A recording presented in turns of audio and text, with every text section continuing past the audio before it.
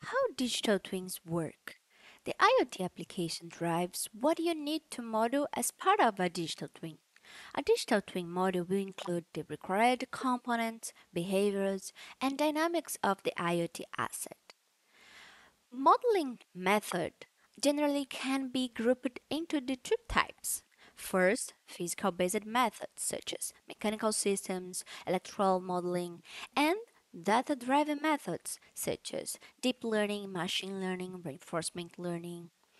And a digital twin can also be a composite of various model behaviors and modeling methods and is likely to be elaborated and over time as more uses are identified.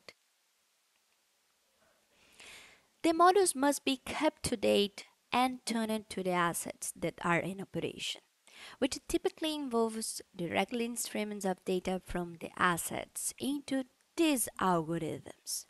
These algorithms tune the digital twin.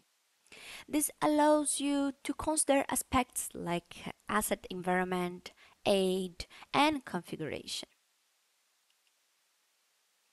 Once the digital twin is available and up to date, you can use it for any number of ways to predict the future, refine the control, or optimize operation of the asset.